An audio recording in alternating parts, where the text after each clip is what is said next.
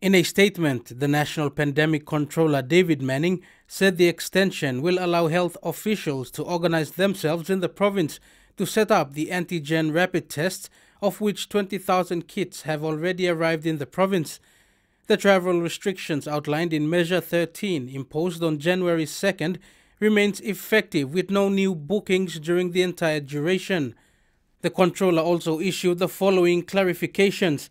Passengers holding on to existing tickets for the entire restricted period are to coordinate with the airlines on their travel during the grace period.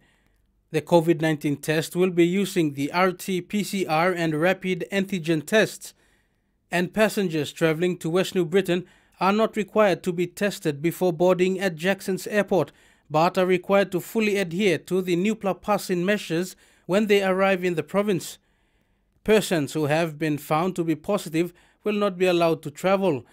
Manning said health and medical teams are being deployed to the province. Cedric Pajole, TV1 News.